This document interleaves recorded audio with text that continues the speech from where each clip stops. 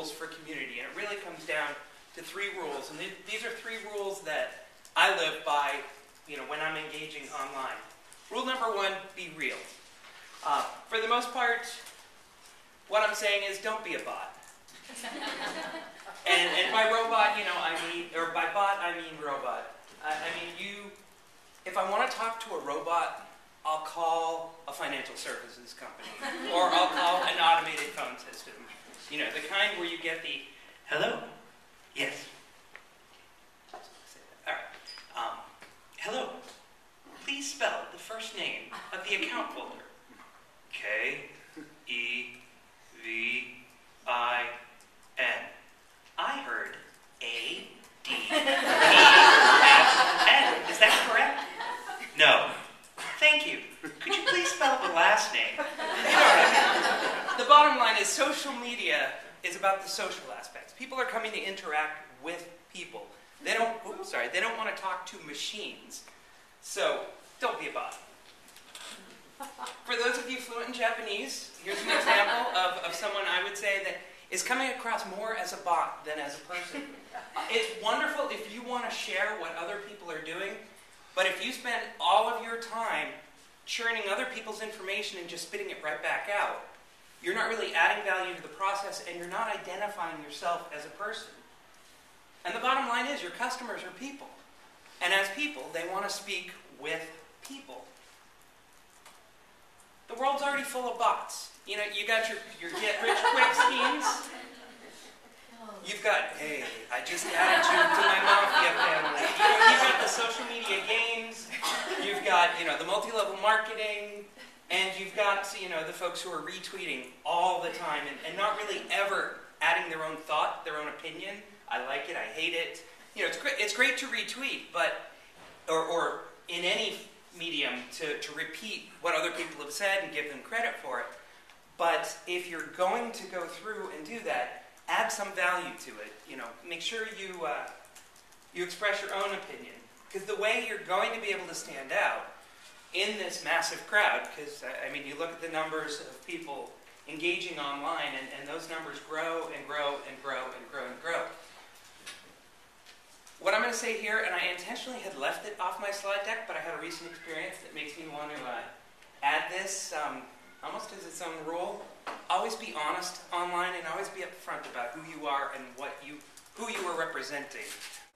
Because when you're yourself, then that gives you an opportunity to shine if you're in a batch of people who are just going, hey, I'm in the middle of this social media game, come help me out, or, I'm trying to share additional information.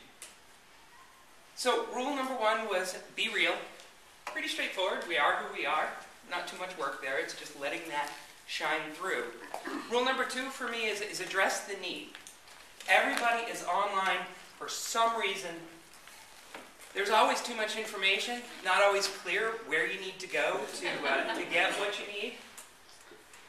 People want guidance. They want direction. Sometimes the signs are just not clear. It's just not, easy to understand what they need. Sometimes people feel isolated. You've got so many people out there who are looking for friendship. They're looking to connect with somebody. And they want, guidance. They want someone to help them out. You've got folks who think the challenge is just too great. They need a supporter. They need they need to feel like somebody's backing them up. You've got people out there constantly shouting for help, shouting for something. Sometimes they're just terribly frustrated, and they really do need someone to help kind of smooth it over and get them moving in the right direction. We need to be listening, and always listening, and we need to be engaging. This example is from Seismic and their Twitter stream. They're there, and they're interacting with everyone who's talking about it. And if you look, this is, yet another screen of it. They're keeping that conversation going. You have to make sure that you keep it up, that you sustain it. Oops, sorry. Thought I hit next. So, folks are out there, and sometimes they just need to explore, they need to understand, and we can be there to help them do that. And honestly, sometimes folks just need to feel validated.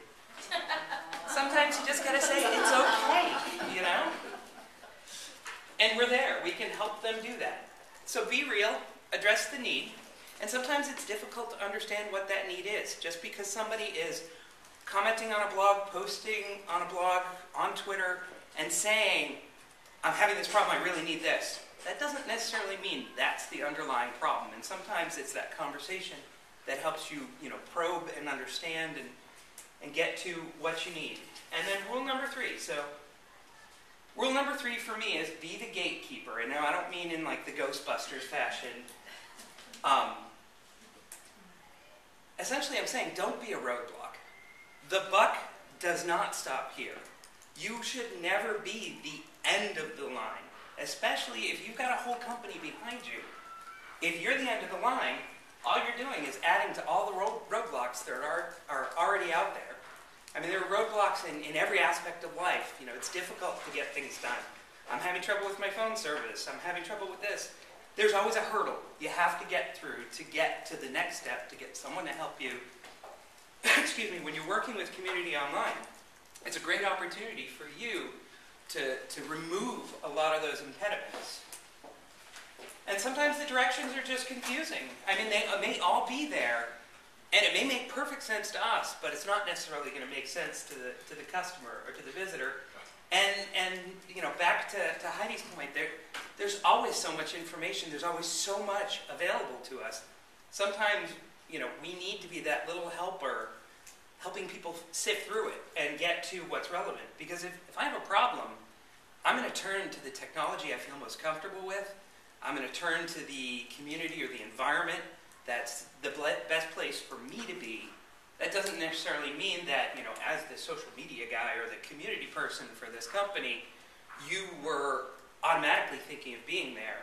So your net has to go far and wide, and you have to be the gatekeeper for the company. And sometimes it totally makes sense to us, but when you look at it more closely with fresh eyes, or if you're really not familiar with the technology, the space, the lingo, it may make absolutely no sense at all, or it may just be too much, too fast, and there's no clear path to get through it. So we need to be, excuse me, so we need to be the ones giving customers the clear path. If we want to lead the customers to the land of milk and honey, the land of sunshine, unicorns, and rainbows, we need to take advantage of everything that we've got behind us. If you've already got a support team, don't become a new support team. Be the funnel, be the gatekeeper that helps to get people to the right place. Whether that's talking to the right sales rep, whether that's talking to the support team, or whether that's following up with one of those groups to help make sure that whatever was reported, whatever they're having trouble with, whatever they need, is getting addressed. Love the land of milk and honey. And remember, being there is not enough. Just because you put your sign out there, you've got your Twitter handle, you've got your blog, that doesn't end it. That actually is the very beginning step. So, you may have, I love this picture, you may have this open sign, but unless you're there and unless you're engaged, you can't be the gatekeeper, you can't be an active participant in the community. So it's up to you to keep the gates open. And then my final point, and I know I'm going through this kind of fast, is communication has to go both ways. You are not there just to broadcast your message out there. Otherwise, we'd call it broadcast media. It's social media because of the conversation. And that means when you're in that role with community, you also have to be there to help funnel that information back to the right people in the company. People don't like something about the product. You need to be the one who not only gets it back to the product team or the design team, but the one who lets the world know. And that could be, a simple tweet. It could be a blog post about, here's recent customer feedback and here's what we've done with it. That kind of thing. You need to kind of complete that circle so communication happens. And customers feel that they're contributing to the process. They feel, a stronger vested interest in the outcome. And you're also getting great feedback that people used to have to pay for expensive focus groups to do. And I know I went through it kind of quick, but that was really what I wanted to cover. So the 3 rules: be real, address the need, and be the gatekeeper. You should never be the roadblock.